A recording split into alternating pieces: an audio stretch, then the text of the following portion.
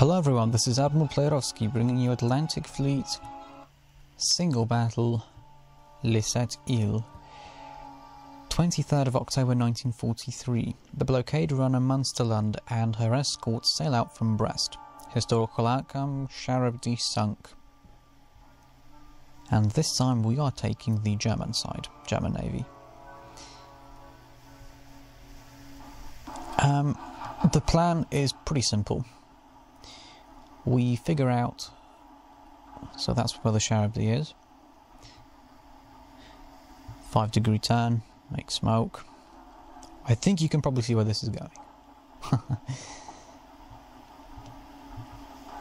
Flank, smoke, move. I'm going to overwhelm them basically. That's what the strategy I am taking here. Overwhelm them. Swamp them with torpedo boats and, well, they can't sink all of us, right? I do not think they've got the time to do that. They could even go for the Munsterland, or the large freighter, I guess. You never know. They could do. They could do. It's possible. Large freighter, flank and harder port and try and get out. Hide behind the smoke screen. That's why I'm turning you to port and not to starboard. Here we go. Oh, move all. They're not even firing at us. How considerate. Let's continue closing in. And you also continue closing in. They will eventually fire. I don't think they'll let us get right up to them and then start firing. I do think if they don't fire on this turn, they're going to fire on the turn immediately after. I mean, it's kind of expected, really, to be quite honest. Well, that's good though. We can get the Munsterland out, perhaps. Oh, here we go. Star shell. No, a broadside. Oh wow. And I have no idea who they were going for with that one. They could have been going for the torpedo boat, they could have been going for the Munsterland, the merchant ship. Rocket puts a star shell up, only to discover that there's just a bunch of smoke everywhere. Star shell not really going to do much for you in that respect.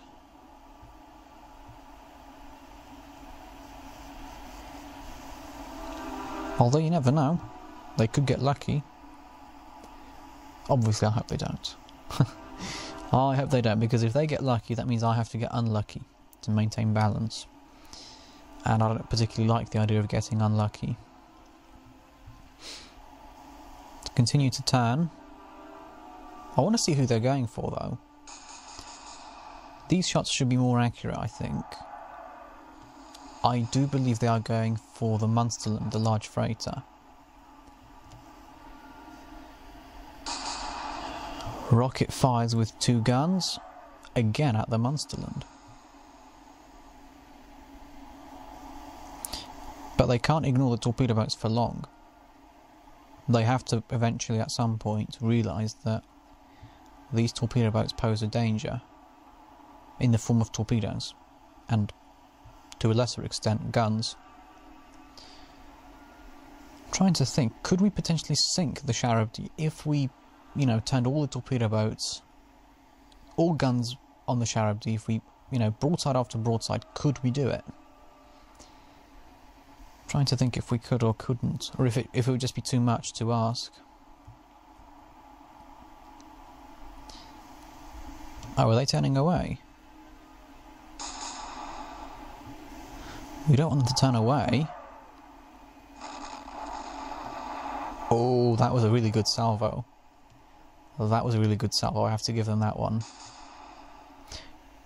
Munsterland must have slipped beyond the smoke screen. Yeah, clearly. What's been hit? Actually no, let's continue forwards with this one, because we can actually see the distance to the Charybdis with this one. Continue making smoke.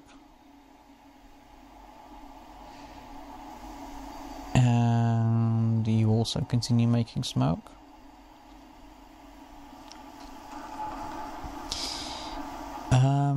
Can we see the Sharabdi? We can. Good. I guess we could just check the damage when it's time to move the large freighter then. It's also an option. No, we can't see the... Yeah, we can't see the distance here. So let's check the... Oh, that's not too bad actually. AAA with light damage. No, really not too bad at all. Let's make smoke. T-27 as well. You make smoke. What are they going to do? Oh, we need to move the large freighter first. Continue turning to port. We're behind this smoke screen now, so I'd like to think, at least in theory, that there is some protection now. And then, of course, once we turn away from them fully, we can just you know, forwards and hope for the best. Although a hit on the stern like that is probably going to upset the steering and or propulsion, at least to some extent. Continue making the smoke.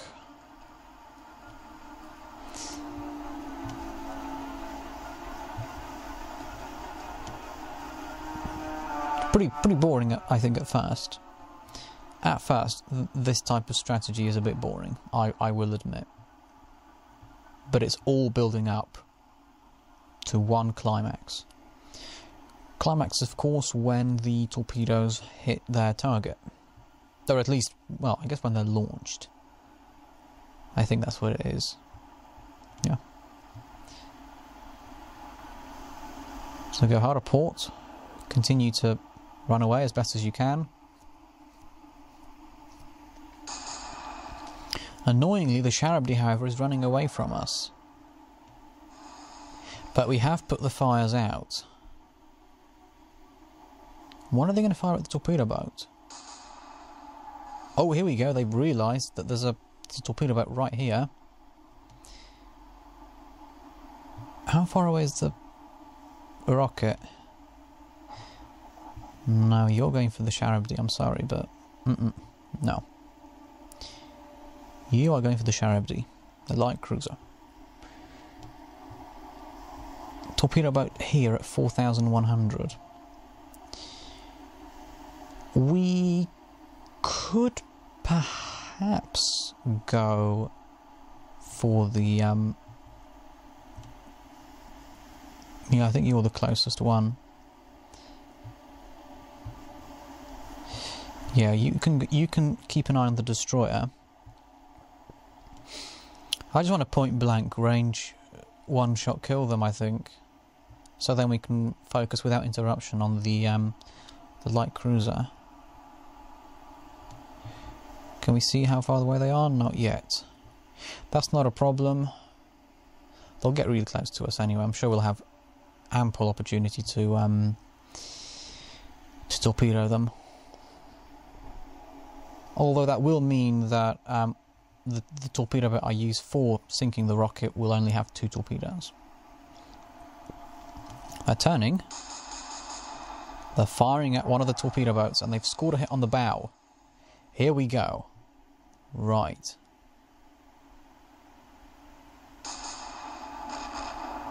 Oh, that's no good. That's not good. Nope.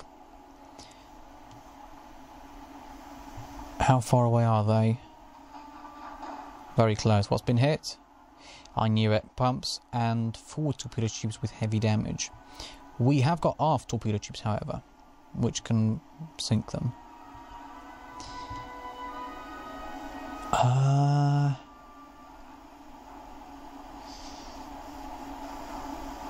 Yeah, I think we'll have to use this one then. Let's move, turn in, and hope we're close enough. We're not close enough, are we? We have 3 torpedoes. These aren't going to be enough to hit them. What I'm going to have to do then is just pelt them with high explosive shells. We'll go 4.2. Fire. This one, however, we're really close to. Propulsion pumps heavy damage, AAA with light damage. Right, we can use the T-23, however, to redeem ourselves somewhat. I just hope we're not too close. Oh, would you want to risk that? Oh.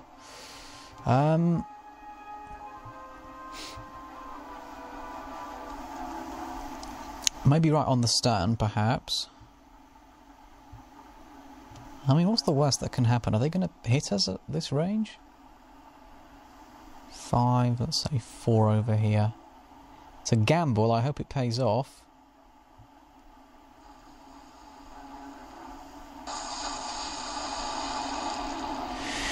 Well, the gamble paid off all right. The rocket is now sinking. We will check the damage, of course, on the rocket. Propulsion pumps, forward torpedo tubes, aft torpedo tubes, heavy damage, AAA light damage, X-turret destroyed. But now, however, we can focus on the big prize, which is, of course, the light cruiser. We're getting closer to them. I didn't realise we had 6 torpedoes. I thought these only had 4. But that they could reload. That they had, like, a larger number. But only 4 to launch immediately, you know, ready. Right, large freighter can move along.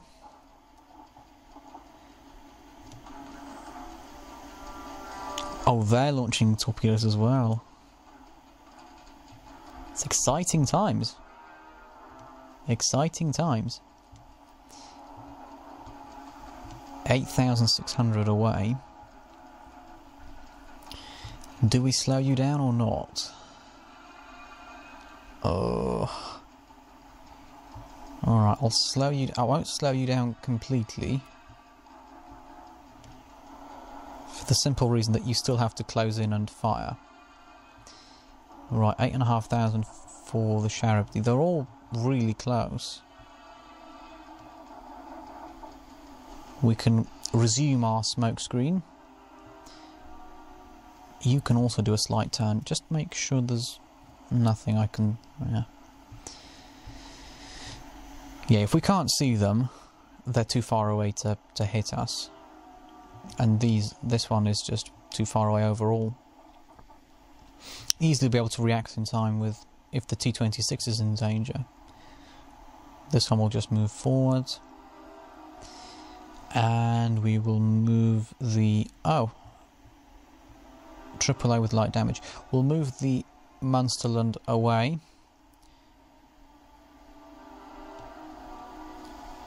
Right, I think, dare I say, it should be fine? Somewhat? Oh, here we go. Oh, that's close. That would have been, those shells would have been really noisy for the crew of this, for the T-22. Really, really loud.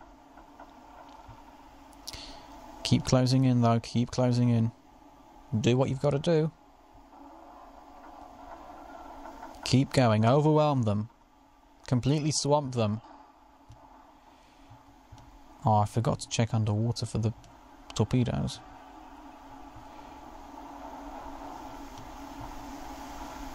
Right, we're close now. That's what we are. Is that the rocket? It is. Right. We're very close to where the rocket was sunk. If we could launch torpedoes, that would be a point-blank range shot. 2,300 yards. Right. Yeah, Munsterland, you continue to run. As best as you can.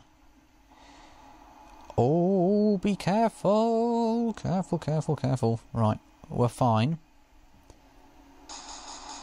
No! That was 2 hits. Oh... We're really feeling the pressure now. Steering, pumps, heavy damage, AAA with light damage. Continue to close in. Right, 6,500 now. We're close, that's what we are. Very close. 4,600. It's time for the T-25 to launch torpedoes. Harder starboard. 4,000. We should be fine, I think. Right, here we go. This is the exciting part. Let's see. I'm tempted to launch all 6. 2.5 hits them straight away.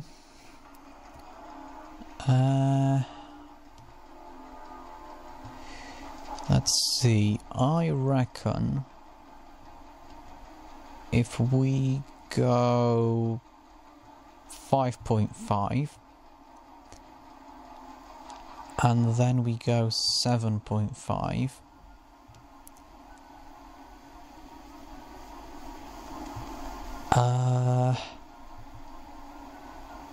go on, let's even do 9.5, yeah? Yeah, I think they'll reach 9.5. Here we go. Fire away. I'd like to think these will hit.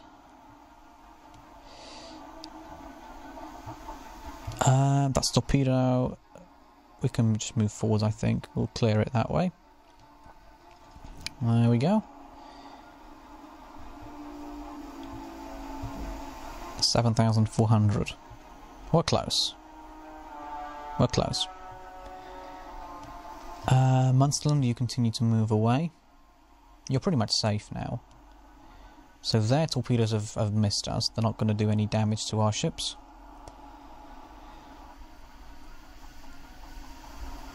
Oh, they've turned. They've turned, alright. That's what they've done. But our torpedoes are going to... It's 2 hits. It's 2 hits, but they're in awkward places. So I don't really like them. What's been damaged? Propulsion, heavy damage, pumps, heavy damage. Yeah, we can't turn, so we're a bit stuck, really. Yeah. Continue to close, I guess, because that's all we can do.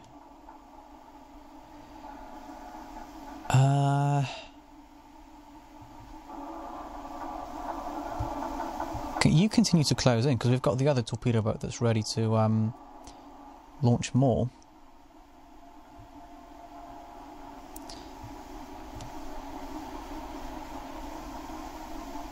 $2,900. And they're not going very quickly. Have we got their steering damaged? No. They can still turn, but it's not looking good for them. What we'll do then is we will we'll put one right where they are, right over here, and then we'll put, I think, 1 degree increment either side, so that pretty much no matter where they go. Actually, no, we'll put one over here as well.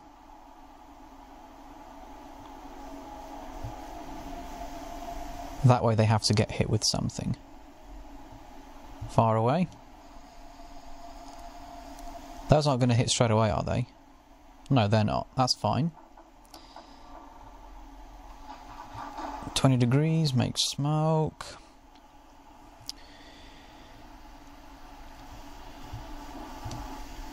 Continue making smoke, you close in again. Munsterland, you run away. I want to see what their response will be. Will they try and dodge, or will they accept their fate? They're moving. Oh, they're trying to run, but it didn't really work for them. Here come the torpedoes. Why did these not sink them? I'm confused. What's just happened? Did they sail right past? Oh, only one of them hit. Oh, they're being annoying like that. Very annoying. Right. You go to flank. Starboard 30 then. Oh, can we even launch torpedoes? We cannot. I tell you what then. The only thing we can do... high explosive shells and hope that that sinks them somehow. Fire. That's not gone well. You go to port then and you launch some torpedoes then. Oh yeah, you sank the... oh, I'll tell you what then. You launch all your torpedoes.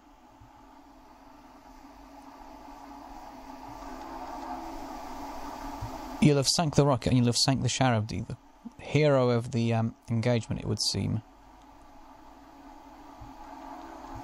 The T-23. 97, and we'll have 98 as well. And there we go.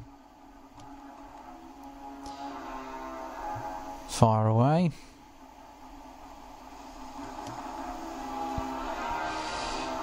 Right, I'm just hoping that the... you don't have any left, do you? No. Do you know what? Open fire on them. Literally open fire on them. Shoot at them with your guns. 2.3 is suggested, let's go 2.1. Fire. Let's do it, because why not? Get right up close to them and tell them what you think. Yeah. That's what we think. Yeah, you get really close as well. Ram them! Ram! Yeah, ram them, that's the one.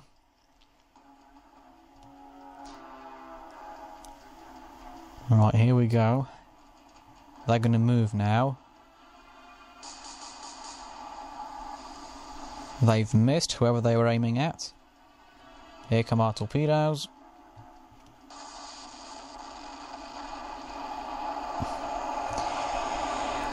Magazine detonation just to finish things off.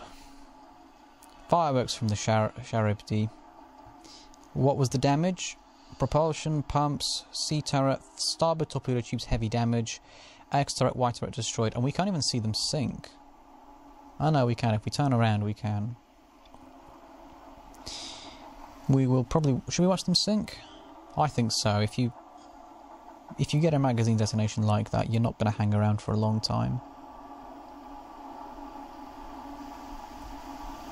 I mean, you can tell this was an Admiral Playerovski video because the pumps were damaged consistently. But just in case you had any doubts, here's a magazine detonation to finish things off.